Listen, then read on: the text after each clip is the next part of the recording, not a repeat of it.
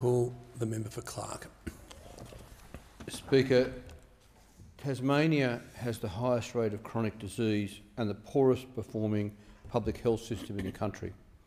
And one reason for this is that so many Tasmanians simply can't afford to go to their GP for a basic checkup, let alone ongoing care.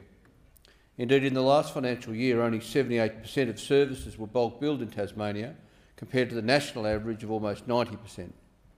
And even for those services that are bulk billed, years of inadequate Medicare indexation means that around half of all Tasmanian patients pay out-of-pocket costs of up to $43 per consult. And the harsh reality of this, Speaker, is that many people avoid their GP because bills like rent, food and power are more pressing.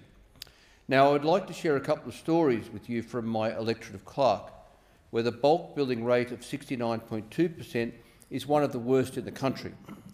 For instance, a youth health worker from the Link Youth Health Service recently contacted my office to say they regularly receive phone calls from young people seeking information and urgent referrals for bulk billing GPs.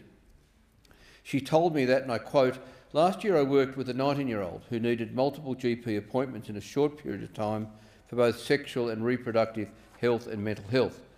She presented to the Link for assistance in finding a bulk billing GP.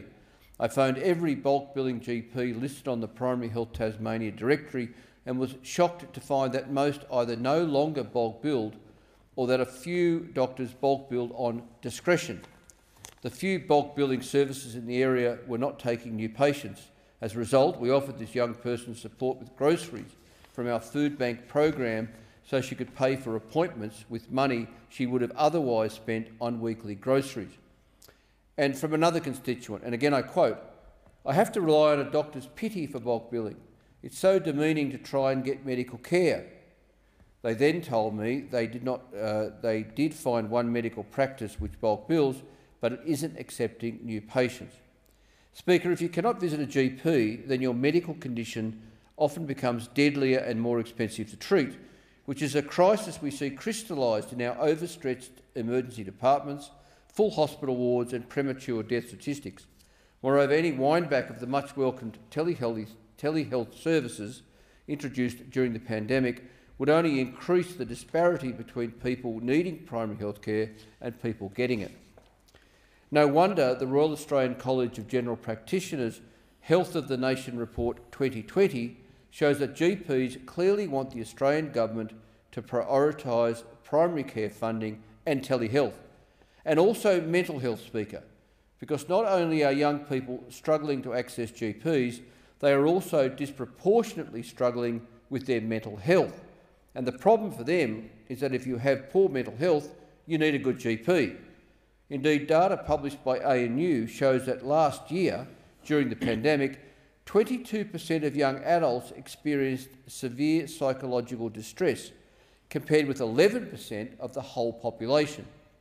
The modelling further showed an almost 14% increase in suicide deaths over the next 5 years, as well as a likelihood of increased mental health-related ED presentations and self-harm hospitalisations. Frankly, Speaker, the harm caused by the government's chronic underinvestment in GPs in this country is shameful. The government must fix it, and fix it urgently. Of course, the federal government will tell you that bulk billing rates are high and continue to rise.